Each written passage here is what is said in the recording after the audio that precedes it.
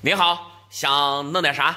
咦，这俺大爷真烦人啊！这个俺爷原来给我留了50块银元，叫他给我放半年，这给我弄丢一大半。弄丢一半。我看看，现在还剩下多少？29块。还剩下29块。弄丢21块。对呀，这不丢一半？怎么能弄丢呢？这是总共是29块。对，现在还剩29块。还剩29块。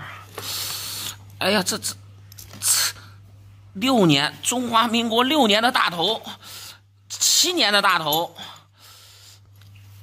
哎呀，这不行啊！啥？这是老爷子是不是以前在古玩街上买的呀？这不是的呀，这都是俺爷传下来的呀。老爷子传下来的银元，家里传下来的。对呀。那不对，家里传下来的银元怎么可能是这样的呢？我的天哪，这是甘肃加刺，这不是开玩笑吗？这个更厉害，这个是签字版的。这不对，这银元明显的肯定不是传下来的。那不可能，我这肯定是真的啊！因为俺爷把留给俺大爷家的孩子，他50块，我50块。哦。俺那个弟弟说的，他把他的银元都卖了好几万了，那不可能留给我是假的，留给他是真的呀。我肯定也是真的呀。那按道理来讲，你确实啊，能卖钱的话，那肯定不是假银元。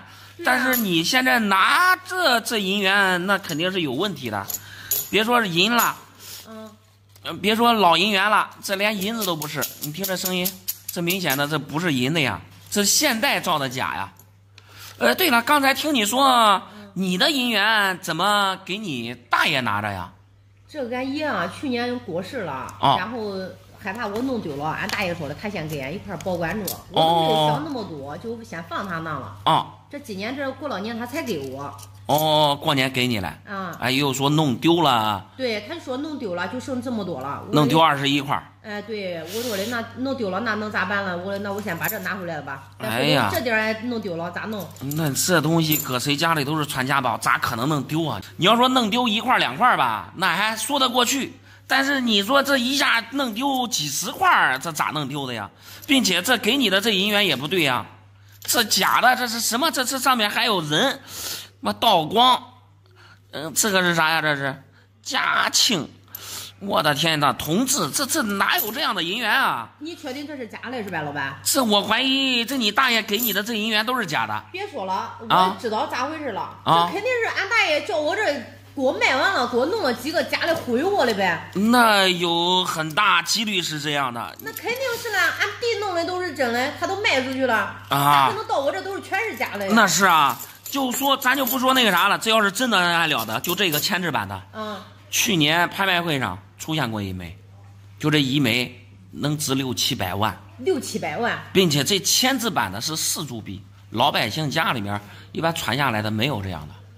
明白不明白？不可能有这样的，包括这个什么，还有一个大头王，甘肃嘉志嘛，我刚才看到了，哎，在哪儿呢？刚才反正这个，就这个，这个也能值300万，这都是极其少见的东西，明白吧？明白了。哎，这明显的这都是假的，我估计你大爷啊给你调包了。这车1块都不给我留吗？那你反正这些东西都是假的。这些东西都是假的，这你回去问一问，看中间有没有什么误会。这开玩笑呢，你像50块银元，就是全部都是大头，那最起码现在市值啊，最低也得5-6万，高的说实话，你再弄点龙，带点什么板别了啥的，你10万8万都有可能。这说实话，这10万8万的东西呢，这中间你得问清楚。那我知道啥意思，他就是不是想坑我的银元吗？想把我的银元昧下来，给俺弟弟了吗？你回去问清楚，万一中间有啥误会是吧？我叫俺妈跟俺爸直接找到你。那行，这中间这错的太远了是吧？直接砸他脸上。反正我看了一下，这里面没有一个真的。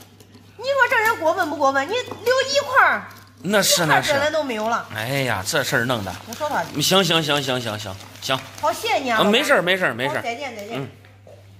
来，杰老师，你赶紧给我看看这，俺姥爷给了这东西。哎，俺姥爷这个人啊，说实话，真不是啥好东西。哎呀，叫我气了。你怪不得打电话让我来。对，这他东西看起来不少啊，这200个。200个。我的天呀！俺姥爷给我的，叫我气死了。俺姥爷不是啥好鸟。咋回事啊？这银元全部都是你姥爷给你的？对。你姥爷给你这么多银元，还不好吗？咦，叫我气死了！你都不知道咋回事啊？他东西多，东西多。说我是外孙的，给我200块。外孙给200块。他那边的人，无论男孩女孩，都给1000块。你这咋干事的？等于说你老表，他亲孙儿不就是你老表吗？是聊7块，一人给1000块。对。你姥爷从哪弄这么多银元呀？这也是祖上传下来的。我这听俺妈说，他祖上是大富商。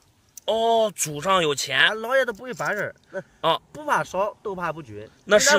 一人给1块，我也认。你给戳人家。那对。哎呀，这是今天都要出手是吧？对。我先看看东西，这确实太多了。对。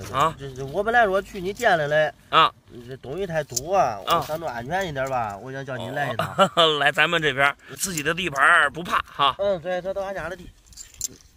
哎呀，行，这都是大头，没有带龙的哈。有，不多，少是吧？我记得有个几个。哎呀，这带戳。还有小的。我经常看你的视频多多少少这大头啦、小头啦，还有这东西啦，你那都说的这龙了啥的，我都知道。我还知道龙龟。大概我刚才看了一下好像基本上都是小头、大头。对。可能有个别的这个龙是吧？有几个。龙羊肯定要比大头、小头价格高。一提来这才生气了。我说叫我挑200，我叫我挑他不中，他还懂一点。他都给我弄的这便宜了，还是给我弄个啥呢？老鹰我知道最便宜。这玩意我也知道。那是不贵。这银元里面价格最便宜的了。云南半圆龙、新龙都给我这样的，都给你这样的。给孙女都是好了。总共是200块。 200块。这样咱们先均类。等一会儿我给你算一下。然后像这小头呢，只要是壁面上没有戳记、没有划伤的，咱都按800一块。那中行吧？想着咋说呀？俺那边我也打听了，都没你的高大头呢，像这一块只要是壁面上没戳没伤的，咱按1200，行吧？中，你这样杨老师，你这人讲究啊！你到时候你叫那个你的误工费啊，啥的，路费啥东西都报销了。不，我再请你吃个饭。吃饭可以，行吧？你误工费啥的咱就不说了，行吧？中，你这人是讲究，你给我东西我都看了，没啥问题。这一眼开门的老货。你看这龙管值多少钱？俺爷那净是龙。你像这带戳的也就2000块钱。带戳的2000的吗？这不带戳的肯定价格高一点。俺老爷这人啊都是不中，不是啥好鸟我还看你经常看你得懂一点。这就别说老人家了。说实话，您这老爷给的已经不少了呀。这200块你算一下，最起码10-20万呀。你都不理解我这个心情，不怕少就怕不均。那是，给他都1000块，而且还给我这挑的便宜了。没事，我这样吧，咱们下面先均一均。对，分类，然后等一会儿给你算一算。下面你这个老爷啥的，咱就不说了。你要我说，你老爷已经不错了，你看把这银元一下给你一大堆。你不中，你这算了之后这玩意儿我再去找他，最起码得要10几个龙女。我还得找他要。你的意思就是你姥爷放的还有？还有嘞，他那当时留下来的多。那你这老爷家里面，说实话，那果然是有钱。在过去肯定是远近闻名。那是，你再不让我一会儿回去我还得给他要，最起码得要不上我几十块龙。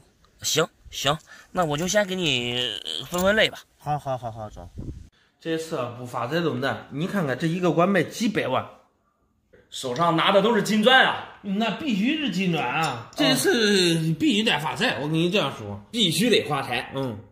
老弟，你这金砖都是从哪儿来的呀？我这个人一辈子一直都赖运气，这一次真是好运气运气爆棚，运气爆棚。天上掉馅饼砸到我头上了，捡的？捡啥嘞？捡是不可能捡的。那从哪儿来的？我看一个大爷在工地门口坐着。他说了。这是他从工地刚挖出来的，在工地挖出金砖来。对，还挖了4块。当时还有土的，我给洗掉了，知道不知道？地上上面还有土。对，我给洗掉，看是不是真正的黄金。我一看确实是黄金。哦，叫我高兴坏了。这老头，你这当当时他要给他儿子打电话，我拦着不让打啊。我的这个金砖你卖给我哦。他说你给我有缘，可以卖给你，给多少钱？哦，你花了多少钱？1块1000块，1块就是金砖，对，1块1000，4块4000块钱，对，买回来完了，当时我也留个心眼儿，知道不知道？我没给他转账，我用那现金给他交易的。哦，用现金给他交易的。对，我害怕他找我的账。我的天呀，老弟，这要是真的黄金，那确实是发大财了呀！我跟你说，这黄金还不是现在的黄金。那是，我看这上边写的都是民国的呀。对，上面的头像这是孙中山，这个是不太清，不过看着应该是袁世凯。你不用看了啊！我跟你说，这历史我也懂啊。那南到峨眉山，北到吐鲁番，这历史我都明白的很。我的天呀，老弟，这是上知天文，下知地理。对，是以前民国的黄金，民国的黄金不能按现在的金价来算。哦，对不对？那肯定。它有啥呀？收藏属性。对，有收藏价值。那确实。这一块我轻轻松松，你不得给我个200万吗？1块200万，对，这4块的话，意思就想卖800万。800万是最低价，最低得卖800万。对，你要我过来，你为啥找你吧？我对这还是稍微有一点不懂。不懂它的真正的价值，不懂它真正的价值。所以说，你要真是卖的高的话，老板，我分你100万。分我100万。您的意思就是不卖给我了，直接让我给您代卖。卖给你也可以。代卖的意思就是卖的价格越高越好。对。卖的价格您理想了，然后就分我100万。对，最低价800。别说了，老弟，您是个讲究人啊。对。我这人走到哪你也都说我讲究。我有时候给人家看个东西，看完真假之后，人家连根烟都不给我让。那是不可能的。你放心，一会儿我给你买2盒。行。老弟，我这样跟你说啊，800万的梦，你也别做了，这东西是假的。不可能吧？你看一下啊，上面不是写的，你看足刺，一般都得是足金，是吧？对。足刺的意思呢，它就是足金，但是这个东西不是黄金的。首先它的重量就不对，像这么大的这个金砖，搁以前就是10两的。10两。对，10两，民国10两30多克呢，是吧？这起码得300多克，但是2个我觉得也没有300多克。首先重量不对，再一个你没看一下吗？就像它这种做工啊，我感觉这颜色都是镀上去的。那镀金也中啊，镀金叫上面的一层的金刮掉之后。想啥呢？镀金你1克黄金就能把这些镀满。1克黄金才多少钱？不，我想的是包的金也中的。你想啥呢？你等于说4000块钱打水漂了，老弟，打水漂了。这种做工，你看这上面还有车痕，这明显的就不是倒出来的。你看这，看一下这儿，就掉颜色了，突出的部位应该就是来回摩擦掉颜色了，里面已经不是黄的了。那你要这一说，充分的说明这不是黄金。你看，赶快去找那老头，能找到给他退了，骗人的。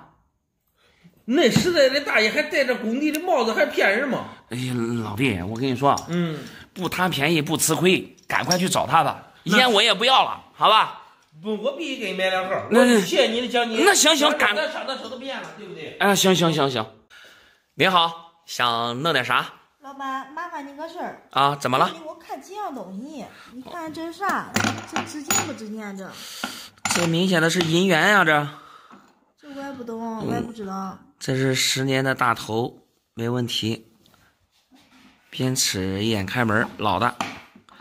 哎呀，这个是9年的，这9年的还是个金发，不错。这个是3年的，也没问题。这个是墨西哥的阴阳，你这东西从哪儿来的呀？俺儿7岁了，上2年级。今中午放学回家了，拿几块这。我问他给哪弄的，他说他同学给他的，叫他拿着玩的。同学送给他的？也是2年级的同学？哎，对，他同班同学。我的天呀，这现在小朋友就这么土豪了吗？直接拿银元送同学？我问他嘞，他说这是他同学拿他爷的。啊，从家里拿爷爷的。对，拿过来他给一块玩嘞，然后他送给他几块。哦，看来你儿子他同学啊，家里面也不简单。你看能拿出银元来玩儿。这不清楚啊！你今天过来就想看看值钱不值钱？对，要是不值钱了，小孩拿着玩都算了啊。如果要值钱了，你看这小孩他自己在家拿着他爷的，只要值钱再来给他送回去，是不是？那对，确实，对。咋说呀？那这不是小孩玩的东西。我跟你这样说，这里面这个阴阳最便宜，也能值个400-500。哦，最便宜也400-500的。对。然后像这个10年和3年的大头。这没有板别，都是普通的，但是壁面上没有伤，你看正反面都没伤。像这种1000多块钱一块，这2块就2000多了。咦，这好几千块钱了。然后这是9年金发，壁面上也没有伤。金发就是它这个发丝比普通的9年啊更细一些，还有背面夹合，左上角这里是一个闭盲，正常的是一个开盲。你看这个3年的，这上面是一个开盲，这个9经是闭盲，包括这个9点钟方向还缺一个小内齿，这就是金发的特征。像这个金发2000多块钱没问题，这加在一起这4块银元4-5千块钱了。对，4-5千。老板，这不对啊！我记得俺家之前也有这东西。是带龙的，跟它不太一样。咱家里面放的也有银元。对，说的都值100-200块钱啊，你这说的有点多。100-200块钱。那您说的这个可能是时间长了。你像这个大头，搁20年前确实就100块钱，甚至有时候便宜了就50-60块钱就能买。这样。但是因为这个银元，我刚才就说了，因为距今已经100多年了，属于5级文物，不可再生的东西。它越放越值钱啊，升值了。对，升值了。那并且你们家里面放的那个带龙的是吧？一般都是光绪元宝或者是宣统元宝，那个是晚清的，比这个时间还长。这是民国的，这3块都是袁大头嘛，袁世凯的头像。你家里放的带龙的，一般就是光绪元宝，龙的都是晚清的。那回头我给你拿过来，你看看。晚清的龙洋肯定比这个大头的银元价格还要高。那种。你可能说100-200块钱，最起码得10-20年前的价格了。是的。是不是？你这往后你可以一直放着，这东西越放越值钱。行吧。然后这几块呢，你刚才也说了，小朋友可能不懂事，偷偷拿家里面的，这你说几千块钱的东西呢，对吧？咱还让小朋友给他送回去，或者你联系一下他们的家长。对，这得给家长说。那是这东西，毕竟搁谁家里都是传家宝。对，你这可能就是家里面东西银元丢了，那家长还正着急的找呢。是的，是吧？是的。那咋弄？这东西先拿回去。拿回去，我得给他家长说。行，好嘞。谢谢老板。没事。老板，这块币能值15万块钱吗？什么样的银元能值15万？我先上手瞅瞅看看吧。NGC 评级的原相共和，这块银元确实不简单。老哥，你这银元从哪儿来的呀？这是我朋友的呀，我朋友是给我的呀。你朋友送给你的？这可不是送啊，他搁我手里拿15万块钱。他说的这块银元是他家祖传的还是咋回事？不舍得卖，也不能卖。让我放心，放我手里边。我对这些东西又不懂，这小小的一块银元，它能值那些钱吗？我明白了。老哥，您的意思呢，就是你朋友想从你这儿借15万。对，已经借走了。然后拿这块银元做抵押。对，你害怕这块银元没有那么高的价值。对，是吧？叫你看看到底值多少。那你朋友啊没有骗你。刚才就说了，这块是原相共和，不是普通的银元。像原相共和呢，是那个银元里面军阀币里面鼎鼎大名。这鼎鼎大名我不知道，我不玩这些东西，俺家还没有。没事儿。简单明了的给您说，那您不吃亏。如果说，他以后不还你钱了，这个抵15万块钱没问题。银元都那值钱吗？我印象中银元以前不是几十块钱一个吗？几十块钱那不可能。你说现在普通的袁大头，应该在1000多块钱。哦，1000多块钱。怪，但是长那样吗？对呀，但是袁大头它数量多呀。哦，它这个发行量、存世量都非常巨大。哦，哎，所以它的存世量大，然后它就价值没那么高。然后这个元阳共和，刚才就说了，在这个军阀币里面，比较出名，因为它的铸造量非常少。哦，它这块币好在哪？当时民国的时候铸造了应该也是7000枚。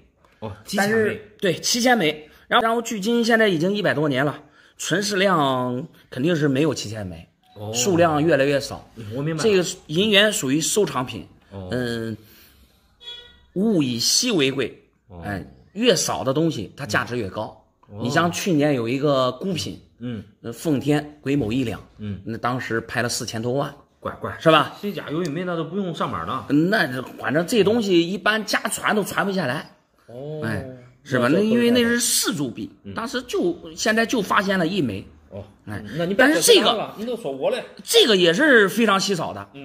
我就给您吃个定情丸啊。现在。它这个市场价应该在15万左右。哦，哎，确实，但是因为这个东西，它是随着它的时间，你收藏的时间越长，它价值越高。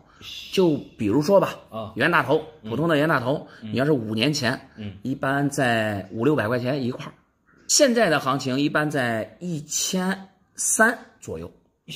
别说了，老板，我明白你的意思了。这个东西越放的时间长越值钱。对，朋友都是15万，他不还我现在叫他卖了也不亏。对。你就比如说这块币吧，你在5年前，应该在5-6万块钱，5-6万。对，现在10几万。现在10几万。乖，这我对这不懂，但是听说你之后，我这热血沸腾。不用热血沸腾，我就刚才就说了，给您吃定心丸，这东西你朋友真是说，不还你钱了，拿这块银元抵也没问题，因为你看一下啊，这块币首先是 N 盒的，然后给的是 AU 的底板，然后这上面英文代表是，就是币面有包浆，没给分儿。如果给分的话，价值更高，明显的，特别是这个背面、字面这一块，你看这包浆还在，说明没有下过水。啥都不说了，我这都明白了啊！我再放几年，他不还我钱，找不我都涨到20万，我知道这个意思。具体涨多少咱不知道，但是反正越放越值钱。好，谢谢。您好，想弄点啥？这碰见的糟心事啊！你给我看看，这东西管换钱不管，能不能值钱？这是啥东西？里面装的啥？啥东西？来，我给你弄开，你看看。哦，行，看里面黑不拉几的，反正黑不溜秋的，脏的很，还有一种味儿。对，就那冲鼻子的味儿，也不知道是啥味儿。哦，这都是银元呀，这。我也不知道它是啥东西啊，这是咋回事吧？哦，还有龙阳，啊，这是我生了孩子，人家嘛，这爷爷奶奶都给的红包，给钱，你再不济，你是不是还得给个金锁子啊、银镯子啊？对不对？这嘞，俺公公婆婆可怪好，哎，一人给个红包，可排场了这一弄这是啥东西？我当时我都赶紧放枕头底下了，我都害怕叫你看见了，你说说。哎，这不丢人吗？那拿出去。等于说就是你生小孩，公公婆婆一人给个红包，里面装的是银元，这总共是多少块啊？这一个红包里面装15块，一共是30块。那给了30块银元也可以吧？可以，我刚才都说了，谁家给这东西？我跟你说，这都真是没有一点脸，这都不要脸，听。不要脸？这不会呀，你心里面想着你公公婆婆应该给你拿多少钱呀？你现在真金白银，再一个都是现金，最来的最快，对不对？是。谁认这东西啊？我的天哪，这啥东西啊？还长得跟啥？谁家给小孩送年这晦气的跟啥？这都是传家宝呀。啥东西传家宝？你老板你别敲我了。那正好我数了一下啊，确实都是30块。在谁家里这都是传家宝，一看这都是老的，一眼开门。你可能对银元不了解。首先这个龙阳我就先放一边，就这大头，我看大头小头比较多，像这大头壁面上没有伤的这一块啊，像你要是卖给我的话，一块给1200。1200一个吗？对，一个1200。这小破东西咋能值钱？然后小头呢，小头价格可能要便宜点，像这种一块我能给到800。咦，那这30个还不少值钱了吗？那肯定不少值钱，我估计这30块得个几万块钱，因为里面我看还有龙阳，像这龙阳一块不得30千块钱？真贵吗？对呀。我的天，那你赶紧给我算算嘞，我是不是误会俺婆婆给俺公公了？就说嘛，我就刚才这样想问你的，你就是你公公婆婆给你钱，你想要多少钱呢？那不得给个12800吗？对呀，你心里想着12800，像这些30块银元肯定是远远超过12800了。那你这一说，那我刚才心里一算，那肯定超过12800嘞。对呀，哎，这你对老两口啊有误解。你生小孩，公公婆婆把这个传家宝都给你了，说明对你和孩子都非常认可，对不对？你这一说实话，你这不能怨他们，你还得孝顺他们。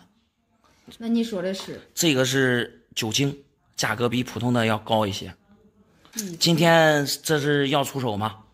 出手，我准备拿过来都是卖了的。卖了？对，卖了给俺孩子买个金手镯。不是，主要是你看老两口啊。把这个传家宝给小孩，这也算是包红包或者是见面礼吧。你不给小孩留着吗？也不用留了，我都嫌这东西太脏。再一个嘞，我听俺老公说了，他爸妈呢还有嘞。哦，家里放的还有。对。那看来老两口存货不少。对，像你这一说，那值钱王子，我得回家还得想办法给他去要过来去嘞。他被人家骗走了，再给人家了，咋弄啊？这东西值钱了有啥？那应该不会。你想一下，这刚才就说了，这搁谁家里都是传家宝，一般不会随便给别人。什么坏呀？我主要是来欣赏欣赏你这没带东西？那带的肯定得有吧？带的纸币。纸币。俺没有银元。俺没有银元。说实话，老哥，你看我这视频肯定看的不多。我看的不多。我天天晚上是不是要看你的视频？那你看我的视频，你应该知道小闫主要做的是银元呀。对呀。是啊。你不在银元，我到这里得欣赏欣赏。你要拿纸币的话，这不是咱的专长呀。对对对。是吧？也没打算是叫你销售我的纸币啊。哦。我主要是来衣冠尊荣。哦，咱是老哥，咱是从哪儿过来的？新疆。山东济宁。济宁。啊，山东济宁。我知道。前一段时间我还去过。咱们那边好像产煤产的比较多吧？对，也有个盐矿集团嘛，盐都矿务局。哎，对，因为我去那边了，我收了好多回来的。那个什么呀？那个视频上，比你现在显老。显老？反正是不年轻了。你有30了哈？哎，我37了，马上都快40岁了。属什么的？属虎啊。86年的。对，这是。看那小玩意儿。看那小玩意儿。老哥，你还别说，我玩银元之前啊，我就是搞这个金银首饰的。你看我那银碗，那上面还有呢。是吧？但是你这个碗，它肯定不是银的。对不对？它肯定不是银的。对。搞这个的，这一上手我就能知道。怎么感觉不是银？首先这个应该算是镀银，外表肯定是银。首先啊，它只要是银制品，因为现代的嘛，它会有它的含量，或者是它的含量以及它的这个重量，这上面没有。另外再看一下它这个做工。再看一下它的做工，我看着这里面的这个做工啊，感觉不太对，因为像这种碗啊，在一个重量上一般没那么重，做的比较薄，因为为了节省银子嘛，这个就特别抵制这里。哎，不是，现在的工艺，你要是比如说像这么重，它要能做的比这个更大，看起来更大方一点，是吧？你做这么小，它就没法用了呀。我实话告诉你我是买这个商品吧，给过来的，算是送的赠品。对。怪不得，我就说呢，咱买的啥商品啊？今天带过来的是啥商品？钱币就是钱币。钱币，没事，咱瞅瞅行吗？瞅瞅行。正好啊。那桌子嘞，在侧房桌子嘞。哇，多着呢。啊。哦，这里面是一部分，一小部分。我的天呀，那你这是厉害。那正好，我今天也开开眼界。这里面是啥呀？这里面是那个，没事，你第4套的2元。哦，这是珍藏，绝版珍藏嘛。哦，绝版珍藏，我的天哪，你这人比较厉害，都是2元的。啊，我就上当了，这个我就花的钱多。这种应该不会特别贵吧？对，不会特别贵。哎，因为这个刚退市没多长时间，我看着都是新的。还有就是之前我见人家呀卖那种都是整刀的吧？对，是吧？你这种这个乱号还不值钱呢。哦，乱号对，乱号不值钱，都得是连号，对吧？对。哦，这都是这是2块的。有没有这个第3套或者第2套的那种？那种比较厉害，我听人说啊。3套有，2套是没有。2套的没有。2套没有。3套的那个车工，还有那个那炼钢大团结是吧？对。哎，这就是第3套的，这属于1角的，对，是吧？1角的。哦，你还别说，这个是10元的大团结。我以前小时候也花这钱，我记得，但是10岁往后就不花这钱了，10岁往后就是第4套人民币了，是吧？哎，这是5元的炼钢工人，这个现在快得1、2千。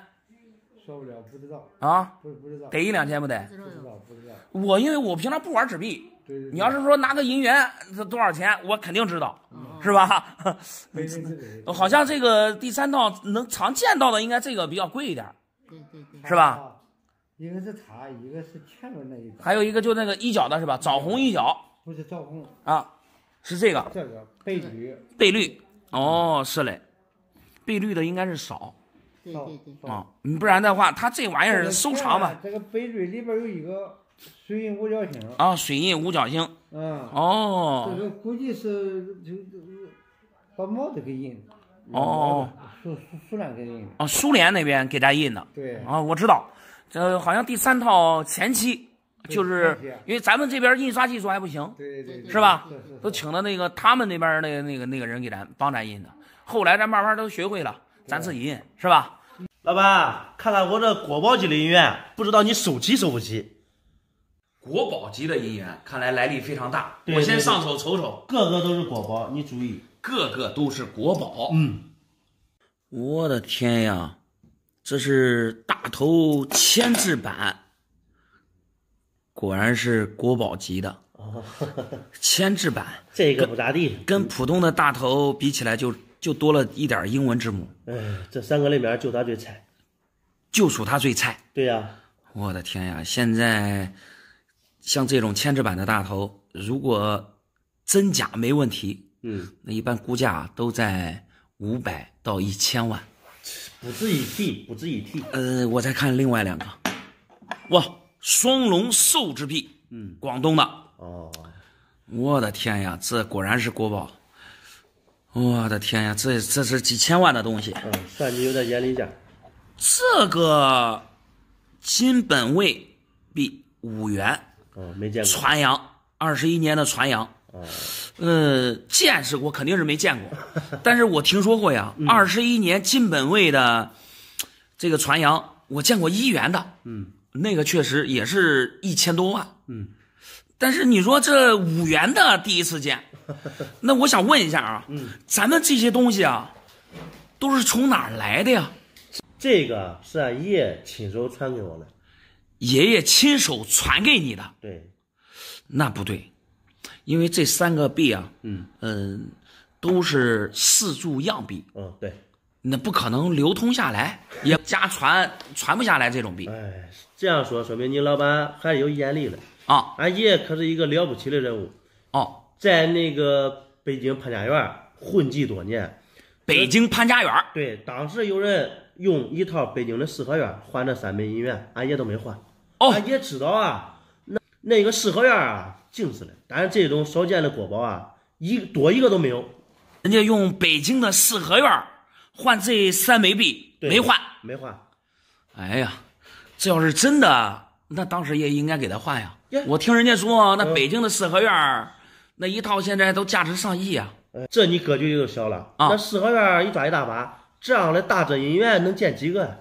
哦，对不对？物以稀为贵，奇货可居。别说了，老弟，你这个眼光独到，格局非常大。是嘞。那你今天拿到我这儿来是想干嘛呀？变现吧，因为咋说呀？俺爷爷确实收藏的非常可以，但是我父亲给我没啥真才实学，现在就靠吃点老本儿，没有办法了，叫这变点现。您的意思现在家道中落了，对，想换成钱。我想把他们全部换成钱，换成钱之后啊，我都存银行了，一年吃个几百万的利息，还干啥？那个老弟，那你这3块银元你想卖多少钱呀？多少钱的话，10年前四合院好像1、2千万吧，现在涨成1个多亿。我这个东西啊，比他的贵，比他的少，你给我3个亿都中。3个亿？让你有漏的。一个亿？不是，这一个不值钱，这个我知道，主要是这个。主要是这个。您从哪儿来的也说了，想卖多少钱的，您也说了。对。那我下面我讲讲我的看法。对。首先就这个金本位，21年的金本位，我没有见过5元的，也没有听说过铸造的有5元。因为在民国的时候，一块正常的1元的银元，它的购买力应该在500到1000元，相当于现在的。对。所以它已经是非常大额的面值的这个钱了。对。然后没听说铸造的有5元的，所以这个我看来这是臆造。再说一下这个铅制版的大头，在我们行内来说，这个也是一眼假，连银子都不是。这种我估计在古玩地摊上可能一般10块钱左右就能买上1枚，包括这个镀制双龙，这个看着也不行。所以这3块币综合起来，你别说3个亿，我就30块钱，我觉得我也要不了。听你一席话让我气得肚子疼。行，不好意思，您再找高人给您看看。俺爷拿着几块银元的时候，比你年龄都大，你才多大年龄啊？是，不好意思。行。老板，你看看管不管帮忙，找这银元管给我多还点钱不管？行，我先上手瞅瞅。好，老板你行好，你看看能多给都多给点哈。看来这是碰到事儿了。老板，我这是真是碰见难事了，你帮我看看能不能给我租个房子呢？行，我先看看价值吧，好吧？好。总共是4块银元，我看有3块大头，这个是大清宣3，前板龙，龙尾没有出云，可惜的就是你看这儿有一个小戳记，背面的话也是有戳记，1个戳，2个戳，这里应该也是一个戳记。戳记对它的价值影响非常大。像没戳的话，它应该能值1万元左右。这有戳记，前后都有戳，它这个价值只能4000到5000之间。然后再看一下这个大头，3块大头，这个是10年的，品相还可以。这个也是10年的，提点年，正常的板边。这个是3年的，这个还行。带底光，像这样没戳没伤，然后没有啥板别，这种我们收的是1200一块。刚才听您说要租房子，是啥情况呀？我跟你说，老板是这情况，是半年头了呀，俺老公走了，你老公走了？对，就是他一开始说的是上外面打工去，就是一去不回来了。这中间我给他打电话从来不接，然后也联系不上他。对，然后前一段时间他朋友说了，他搁外面又再找了一个，但是我不相信，你知道吧？这直到都前2天人家过来收房子了，我才知道他背着我叫俺家的房子也卖了。房子卖了？对，我都这2天才知道。哎呀，然后那我现在不是没有钱吗？那你咋弄？我不得租个房子吗？因为俺还有个小孩了，你知道吧？哦，您在家带孩子？对，如果要是我自己一个人，我说句不好听的，我都住大马路上也无所谓。你关键是小孩，你不得让他有个地儿住吗？那是。我也是太相信他了，你知道吧？一点防备之心都没有。你看这事儿弄的，那你这银元是从哪儿来的呀？这银元一开始是我结婚的时候，俺爸给我的陪嫁银元，压箱底儿的。哦，嫁妆银元。对，这要不是实在是走投无路了，我也不能说叫这个嫁妆银元拿出来卖啊。那对，那就确实，这是真碰到事儿了。你这明显的，这你老公不行啊，这。对你真是不想给我过了，你都直说是不是？你哪带嫁妆了呀？那是，你说偷还把房子给卖了。对，房子给我卖了，然后这事儿做的太过分了。我反正是没有见过这样的人。俺结婚那些年，我相信他，我从来没有管过钱，钱都得上拿了，1分钱没有给我。哦，您的意思就是他走的时候还把钱对都给拿走了？对，他半年头都拿走了，这半年他都没有给过我1分钱。哦。哎呀，这事儿弄的，您自己在家带孩子，对，这弄的，这啊，他朋友说他在外边又找了一个，对他朋友跟我说，就是可能想给我透这个信儿，你知道吧？但是我一开始我不相信啊，我可信任俺老公，我不相信他会这样。那是，那这，哎呀，这咋说呀？这你去起诉他，你给他离婚，对不对？再起诉他，这不是欺骗吗？那对，那这事儿弄的，这样，您这是碰到事儿了。我刚才说的这个价格呢？也都是正常的价格。这大头呢，我一块儿再给你加100块钱，1300一块儿收，谢谢你，行吧？谢谢你，你真是帮我大忙了。我们卖的时候其实大概也就是这个价格，好吧？然后这个轩山的，我就给您直接拿6000，行吧？然后这凑在一起应该是9900，我给您拿个整数1万。行吧，谢谢。哎，这先把眼前的难关给度过了，行不行？中，谢谢你。哎，你看这事儿我都不知道咋劝了，哎，我这真是走投无路了。行，我这边给你算算吧，好吧？好，谢谢你。没事。老板，赶紧给我看看这里边有值钱的没有？有没有值钱的？啊，哇，这都是铜板儿，民国的双旗铜板儿。这些是乾隆清代的铜钱，哎，这个看不清了。这还有宋代的铜钱，西宁。哎呀，这还有一个银元大头。你这东西从哪儿来的呀？这不我上马上去了吗？给俺妈那老院子里面找出来的呀。老院子里面找出来的。是的呀。妈说的，这是俺老太爷那时候，然后留下来的。老太爷留下来的。对呀。那看来是传家宝了。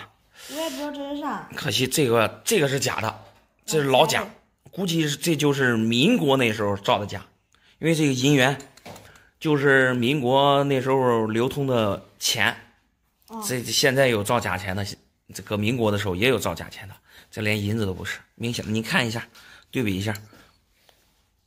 是不是？这我也不懂。没事，这个先放一边。卖破烂说的这些过100块钱，我没卖给他。收破烂的说这么多加在一起，对，给你100块钱。对呀。连上这个。这些显，那你幸亏没给他，你要给他，你这是亏大了。我拿过让你看看，那你值钱了没有？咋说呀？这铜板铜钱咱就不说了，光这3块银元都多少了？一块只要壁面上没有戳记、没有伤的。哎呀，这有个戳记，这一块都1000多，这有戳的也得个是吧？也得个800、900块钱啊，是不是？我看还有没有银元了？哎呀，这还有，都是大头啊！哎，这还有一个鹰眼，这是墨西哥的，这个便宜，这个我们收也就400块钱。还有，你这还不少嘞。这个是10年的。还有没有了？没了。哎，这还有。哎呀，这是3年的。可你再扒拉，因为就里面银元价值最高。你像那个铜钱铜板，说实话确实不咋值钱。再扒拉，你还不少。这是真没了，其他的都是铜钱铜板了，是吧？幸亏没给他。这就光这么多大头，这得几千块。至少几千块，这几块？3块、6块、8块大头，一个鹰眼，有戳的800-900块钱，没戳的我们收是1200，明白吧？那你幸亏没给他，这太坑了。这铜板也是老的，这一看，咦，上面还有带龙的，这光绪的20纹的铜板，这便宜，这一个也就几块钱。哎，一个也就几块钱，一般不会超过10块钱。这东西，那个方孔铜钱是吧？天圣，这都是宋代的，这种宋代的不值钱，一般2-3块钱一个。这咸丰，这能值个10-20块。这咸丰清代的，这是小平钱儿，这个是啥？这个是乾隆。这样吧，我等一会儿给你分一分，因为这个还是光绪。你光绪的也能值点钱，但是你这个反正不会太值钱喽。但是我给你分一分吧，把那个清代的钱跟那个宋代的钱分开。你因为种类太多，我看看，等一会儿看看还有没有值钱的，好不好？但是你这肯定是比那收破烂的要强得多得多，对不对？你就不值钱，你随便抓一把铜钱铜板，这也得，对不对？也得值个100-200啊。你说整个下来给你100块钱，那是肯定是不行的啊。我先给你数数吧，看看分类，好不好？好，谢谢。我先把银元放一边，这传家宝不错，这正儿八经的是传家宝，传了好几辈了。民国的铜钱、清代的、宋代的都有啊。叔叔，俺爷爷给我的银元能换成钱吗？我先看看都是什么样的，好吧？好。2块大头，一个龙羊。这个龙羊是江南甲辰，东西看着没问题，老包浆，只是壁面上有戳记。这是大头，这个10年的，哎呀，这上面肯定是用东西拉过吧？这，我看它不干净，经常在墙上擦。看着不干净，经常在墙上擦。哎呀，幸亏你抄的时间短，不然的话，这就品相就给废掉了。现在品相都不太好了，还是一个方尖章，10年方尖章。另外一个这个也是10年的。这小朋友，我看着你好像也就14、15岁。这你这东西从哪儿来的呀？这是我过生日的时候，俺爷送给我的生日礼物。你过生日的时候，你爷爷送给你的生日礼物，对，一下给了3块。那看来你爷爷对你非常好啊。是的啊，那你给你的生日礼物，这应该也没多长时间吧？才过不久。才过不久？那这为啥要出手啊？因为俺爷爷他生病了，天天光咳嗽。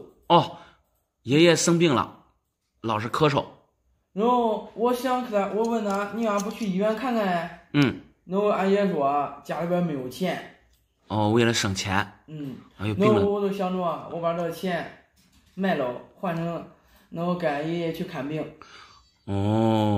还别说，挺孝顺的一个小孩啊，等于说想把这个你爷爷给你的生日礼物这几块银元卖了，然后换成钱让你爷爷去看病。哎呀，那你爸爸妈妈没在家吗？我爸爸妈妈去外地打工了，常年不回家，就过年的时候也就只回1-2天。哎呀，你回来1-2天就走了。你看看，爸爸妈妈也够辛苦的。这看着小朋友啊，你确实挺懂事儿。然后呢，你说你这银元出手呢，我还得给你一个高价。这样，我先跟你说一下啊，小朋友，像这个龙羊啊，像这种壁面上带戳记的，我们一般收的呀，一般就是2000块钱左右。这样，小朋友，我给你多拿500块钱，2500。那谢谢叔叔啊！这没事，真没事。然后这大头呢，像这种品相的呀，因为壁面确实是划伤了，我们现在收的呀也就800-900块钱，我这给你按1000，行吧？按1000，这2块都划伤过，我都给你按1000。这个伤还挺严重，这个有个细长划，都给你按1000。等于说这几块3块加在一起吧，是4500块钱，给你抽个整，拿5000，行不行？行，哎，谢谢叔叔。这没事儿，这没事儿。家里面啊，估计爷爷放的应该还有银元。以后如果再给你了呀，就不能在墙上啊或者在地上来回划，不然的话就把品相给划坏了，那样的话就影响它的价值，知道没？知道了。还有就我估计像你这么大的年龄也没拿过这么多钱，等一会儿给你过钱之后啊，直接就回家，哪也别去，好不好？好。挺孝顺的一个小孩啊。叔叔，那谢谢你了。我刚才去另外一家，他3个银元才给我1000块钱。哦，才给你1000块钱。我的天呀，那可能是我天爷爷谢谢你啊！没事没事没事，我这就给你算账，给你拿钱啊。你好，想弄点啥？老板呐，我这有个祖传的宝贝。祖传的宝贝？这样你拿出来我看看行吗？你说，我看你这人干这的，你也不知道有点实力没有，你先看看吧。我看来来历不凡。不是一般家能有的，知道吧？哦，不是一般家庭能有的东西啊。行，行，您坐这儿，我先瞅瞅是啥。是啥？你听声音还不知道吗？哇，这是一个黄金酒杯。黄金酒杯。对，你慢点。这是黄金酒杯。对。我还有落款，大明宣德年制。跟你说了，老祖宗老一辈留下来的，是不是？有什么重要的来历吗？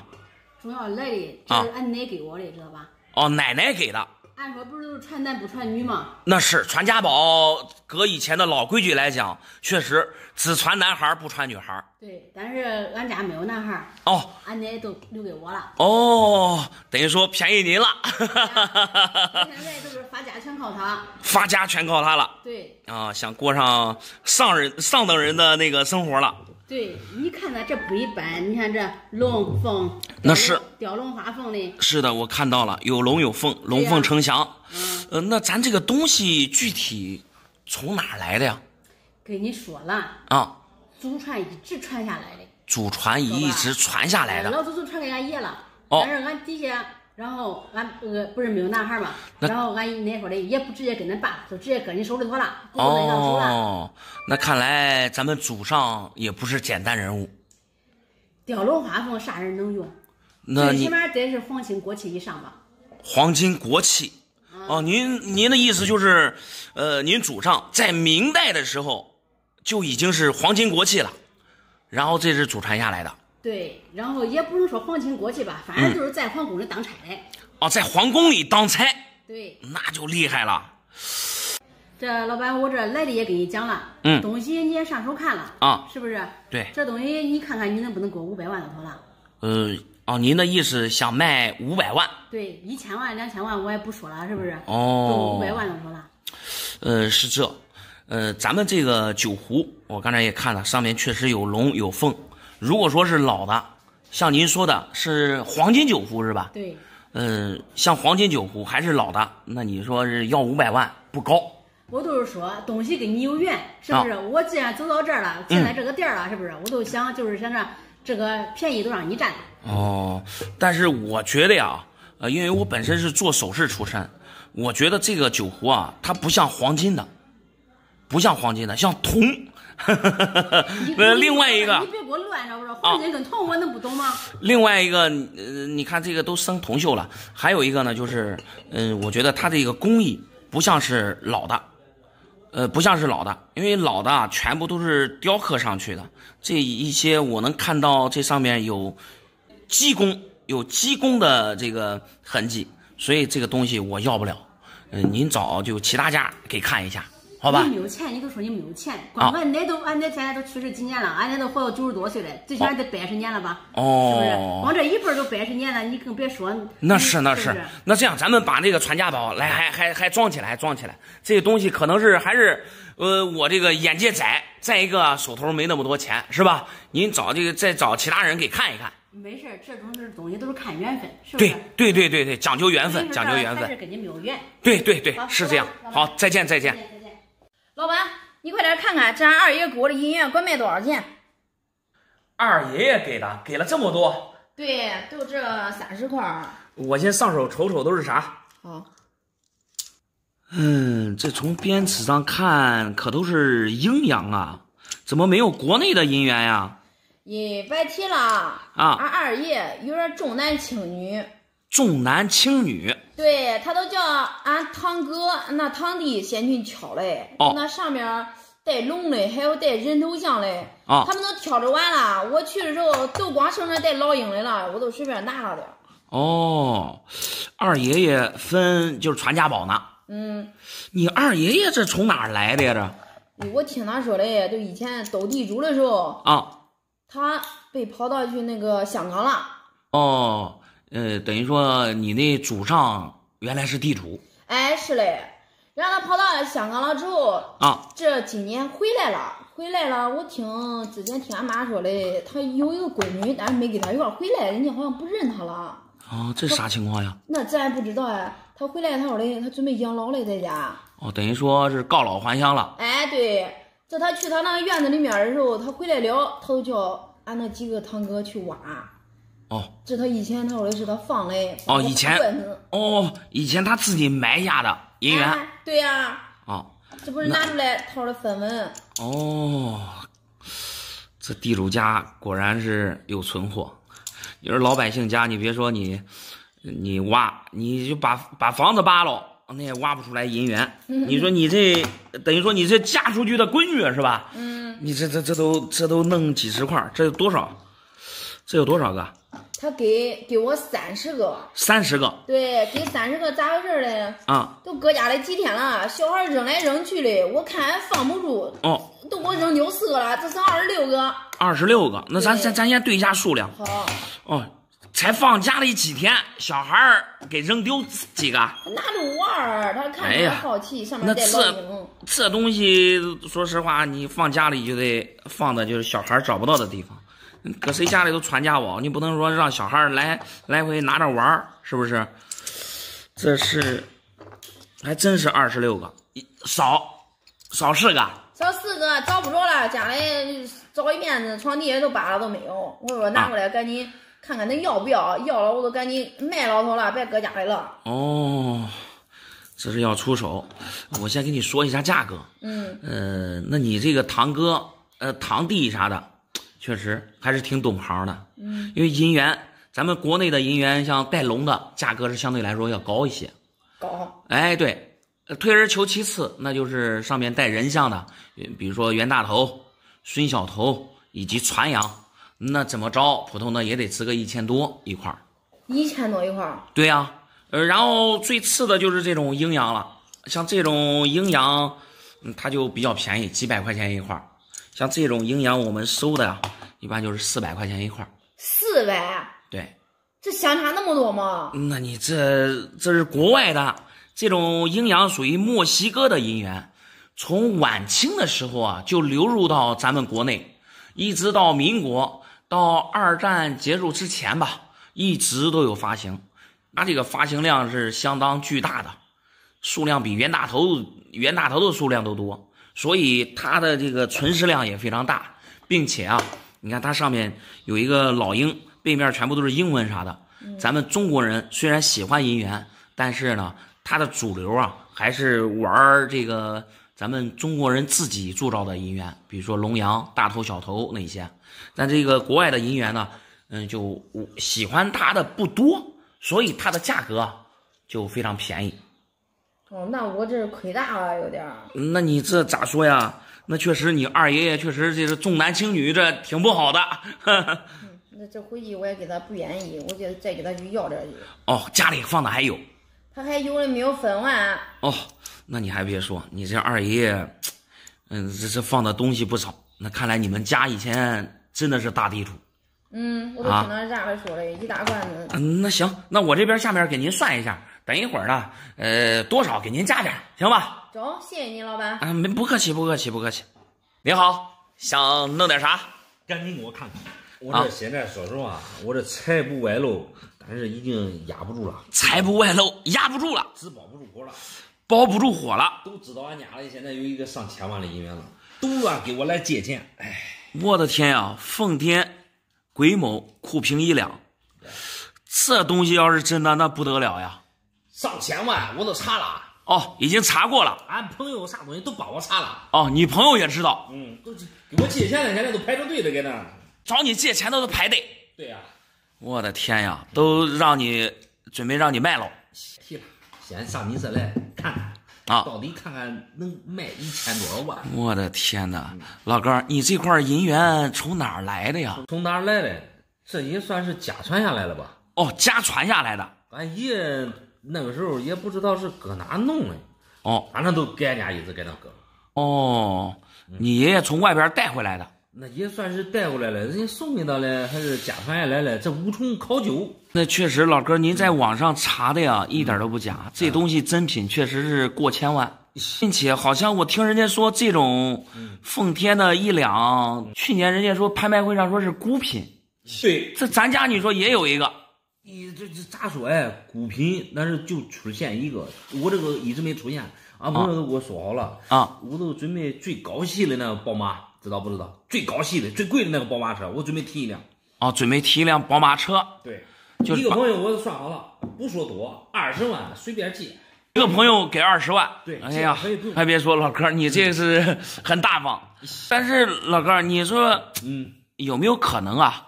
就是爷爷经常逛古玩街，在古玩街上给买回来的。不可能啊！爷这个人，我跟你说句实话，你别说你叫他掏钱了你都是说实话，你送给他估计差不多。哦，那有可能，那会不会是别人送的，或者是在路上捡的？别说那么多了我今天来的目的，你就看能卖1000多少个万，你能挣点钱，我的丰衣足食。行，老哥，你先别激动，我先跟你说一下，这个银元呀，首先得是银的，对，就从这个壁面上的字上来看，就是突出的部位，你看，本身应该是银的，但是因为是镀银。它突出的部位已经漏黄了，这说明里面是铜的。你不会，这是不是过去的嫁妆？你看上面有红的啥东西了？这个红的我不知道，反正但是这个漏黄了、漏铜了，这一点是铁定的事实啊。有没有可能是黄金？啥？金嘞？金的？对，我的天呀，老哥，你说这酷评1两的银元，你就又想出来是黄金的，那要是黄金呢，是不是得价值上亿呢？啥意思？那行，咱不说其他的啊。首先这个壁面，这上面的龙，包括字母啥的，这看着都是电脑刻制。因为原来的银元都是机器压出来的，这没有压力感。然后再看一下边齿，就这边齿看着也是没有压力。你看，甚至这里都没有铸造好。你要说普通的大头吧，出现这种情况，有可能是流通痕迹，就磨的时间长了有磨损。你说像这种银元就没有流通过，这上面也没有流通痕迹。然后你说这边子就搞成这样，那说明这是一眼假。老哥不要激动，这个东西是假的。啥意思？咋变成假的嘞？反正我看着是假的，老哥，人家给你借钱你就别借了啊。不应该没借，你的钱没借出去吧？我没钱，我借给谁借？我都不卖1000万，我咋借？那你不应该啊！这1000万的东西都这都，我这才高兴激动几天都没有了吗？没了，假的。这还也，咦，这搁哪弄个破银元？